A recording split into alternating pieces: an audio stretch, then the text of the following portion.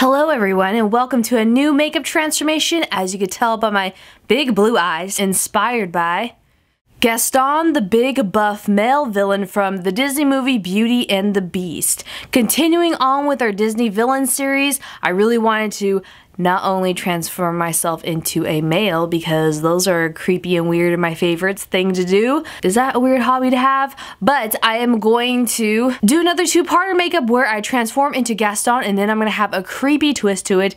Like, what if Gaston had his eye gouged out by an arrow being shot into it when he was fighting the Beast? Maybe he was not only in the fight with the Beast, but maybe the townspeople accidentally got a hold of him instead. So many things could happen. We'll just see. First, I'm going to put on a wig cap because unfortunately I do not have Gaston's luscious thick black hair like he has on his forehead, because my hairline is not receding and it's not as great as his. So we're going to put on a wig later. And of course, I'm not naked while filming this video. I do have a cover up. I feel like I always need to say this just to make sure. And making sure that wig cap is in place. Next, we are going to put on some face prosthetics. These are foam prosthetics of a nose and a chin. This was literally the only large chin prosthetic I could find. But first, I'm going to use some Top Guard to make my prosthetics come off a little bit easier in the removal process later. First, we're going to apply the nose on, make sure it fits our face, and then I'm going to get some prosaide with a Q-tip. Put that prosaide on our nose a little bit over the area of where our prosthetic nose is going to lay on our face, and then put some prosaide on the actual prosthetic appliance piece. Just put 2 and 2 together and make sure your edges are good. You may have to add some prosaide in certain places even more. And then we're going to do the same steps on our chin prosthetic. I feel like chin prosthetics are a little bit easier, although my face is so round it's hard for me to find chin prosthetics that look okay and natural on my face. And plus, this is a Joker chin, which is the only super large cleft chin prosthetic I could find that would look similar to Gaston, so it has a large bottom lip. But Gaston also had a large bottom lip. We will see how this turns out. Once your appliances are laid, I am going to get a red stipple sponge with some liquid latex. You could use either clear liquid latex or a skin color latex. I find that clear is easier to see the edges and where you're stippling at. I cut my stipple sponges into triangles because using the smaller edge, I like to do that first to originally apply the liquid latex, and then using the larger edge to blend it out and stipple it more later. You know, blend it into the skin. You don't want it to look like we just put a giant fake nose on. And then you want to use a hair dryer. It's an easier process to make it dry quicker. And you want to use some translucent powder on the appliance to make it less tacky and to see your edges better. Now that our edges are laid on these appliances, I'm gonna get some PAX paint that matches my skin tone with a disposable makeup sponge. Please, whatever you do not use your foundation brushes to apply PAX paint because it will ruin them. I've known this by past experiences when I was first trying PAX paint, because it has some prosaide in it so that it makes a layer on your appliance more tacky so that you could layer other paints on it after you set it. And this is one of the best makeup products you can use for foam prosthetics. You want to apply this PAX not only on the prosthetic appliances, but you want it to go a little further than the actual appliance is on your face, so that when we put other foundation on our actual skin, it won't blend into on top of the actual foam, because regular foundations could deteriorate foam prosthetics. I know I just painted the appliances on my nose and chin, but before I move on to the rest of the makeup on my face, I just got some brown eyeliner and did the outline of Gaston's shirt that we're going to body paint on later. The regular drugstore foundation I'm going to use today is my all-time favorite, the CoverGirl 3-in-1 Outlast Stay Fabulous foundation. It matches this PAX paint almost perfectly in color. You really want to make sure your PAX paint and whatever foundation you're going to use matches perfectly together. I wouldn't put PAX paint all over your bare skin because it does have prosaide in it, so it's very more difficult to take off than actual regular foundation. That's why I'm using 2 different makeups. While you're laying on this foundation, you really want to cake it on, girl, because depending on the coverage of your foundation, this is a medium to full coverage foundation. So it starts off medium. I really need to cake it on to make sure it's very opaque next to that PAX paint, because the PAX paint is so full coverage and I don't want it to look blotchy next to the PAX paint. I'm using my Expert Face Brush by Real Techniques because it's my all-time favorite foundation brush. You want to bring that foundation down onto your neck and right above that V angle of the outline of Gaston's shirt that we drew on with the eyeliner before. You need it to go smoothly blend in from neck to chin to chest. And I'm going to conceal his under eyes with some Urban Decay Weightless Concealer because he's a jerk and he's handsome, but he doesn't have under eye bags like I do. Powdering down that entire face. Now it's time to get a contour. Gaston has some very impressive cheekbones, so I'm going to get a contour cream color that's more cool tone and start carving out them cheekbones, girl. Using a Beauty Blender sponge, I'm going to blend out that contour cream. And contouring the center of my eyebrows to make it more manly and masculine. I feel like contouring this area of your eyes makes your eyes look more hooded because the brow bone is more prominent in men than it is in women. Contouring on the outer corner of your eyes. Next, I'm getting a cream blush because even men blush sometimes. I'm getting the lightest, most natural cream blush color from my Balm palette. And now it is time to stipple on that 5 o'clock shadow. In the cartoons, Gaston may not have a 5 o'clock shadow of some stipple of little facial hairs poking through. I'm using a black stipple sponge to paint on this 5 o'clock shadow. But I'm trying to make this as realistic as possible. And if you have a man with that dark of a hair color, of course he's gonna have a 5 o'clock shadow quicker than you can believe. Especially in ye old times when they have to shave their whole entire face with a single razor blade. Next, I'm coloring in Gaston's lips. I used a cream blush color. After them lips, we're gonna move on to my favorite part, drawing on Gaston's eyebrows. I'm getting a very thin eyeliner brush with a black cream paint and just start drawing on some eyebrow hairs. You want to do these in brush-like motions to make them look like realistic hairs.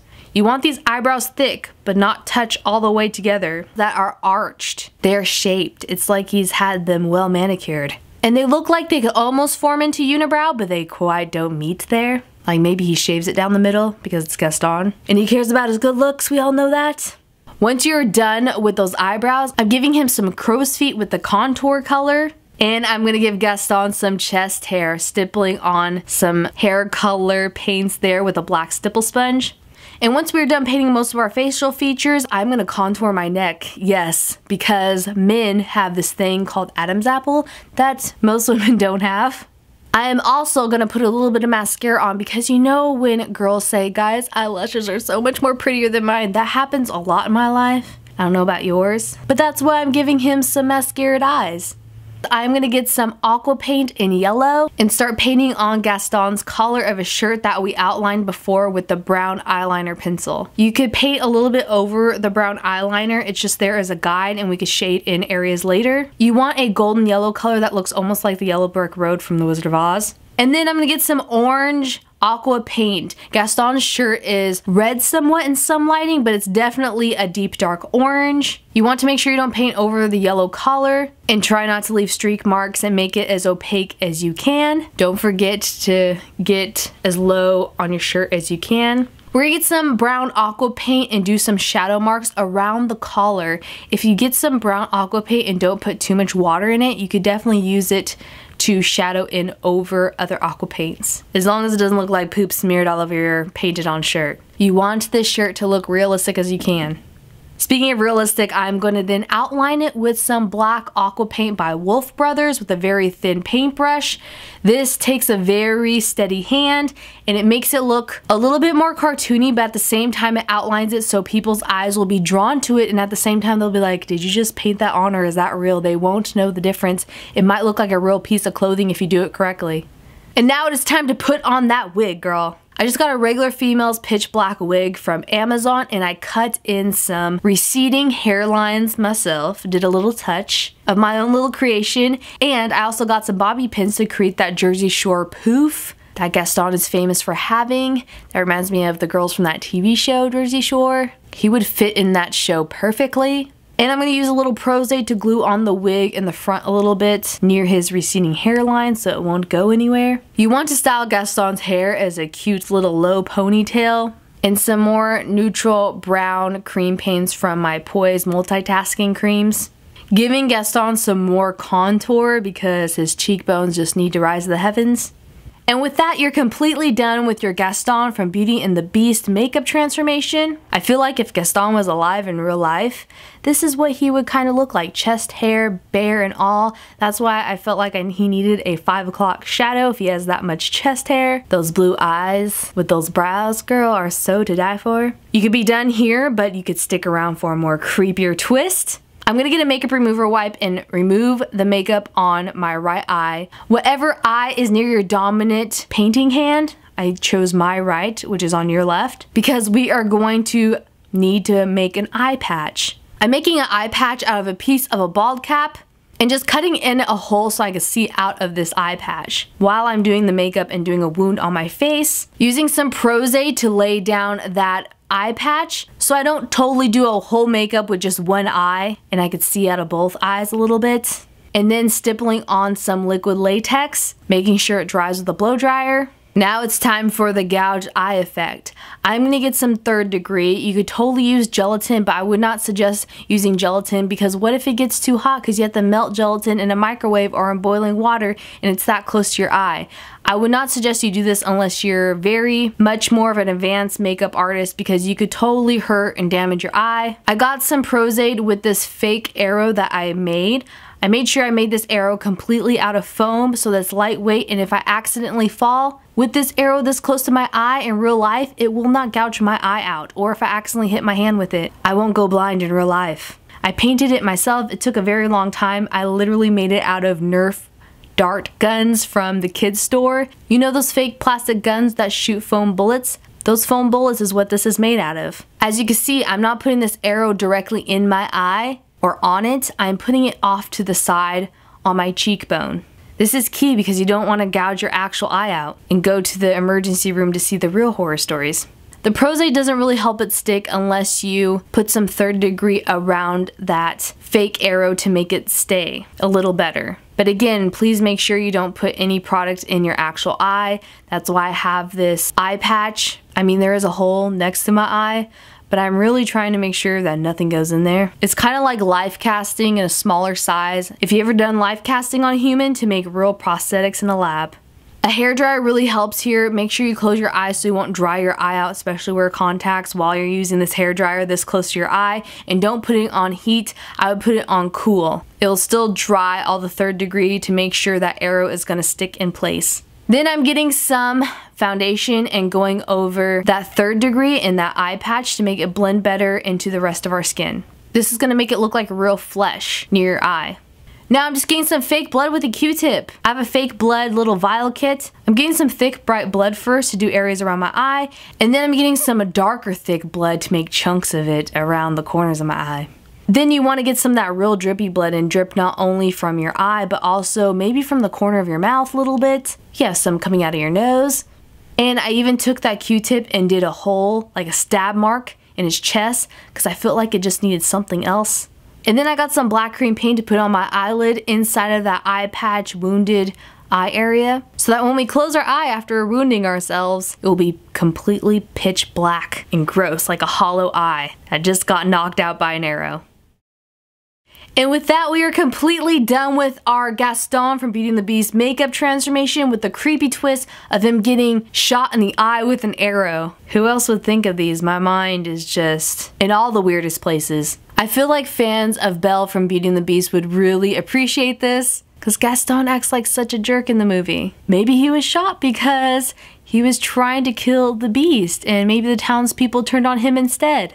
But now it's sadly time to turn back into a female, into my original self. Or I would rather prefer an alien because I'm totally an alien with everything I'm allergic to and think of. Thank you guys so much for watching. I hope you enjoyed this. Taking this off was such a hassle, but isopropyl myristate is always there to save the day. All the products that I use in this video will be listed down below in the description box as always, including the sexy big nose and this fake chest hair. I had so much fun making this. This took around 4 hours. It was one of the hardest makeups I've ever done. So I hope you guys like it. There'll be more transformations to come with prosthetics and crazy twists. Leave me a comment down below on what is your favorite Disney villain. I'll see you guys in the next video. Love you all. Bye.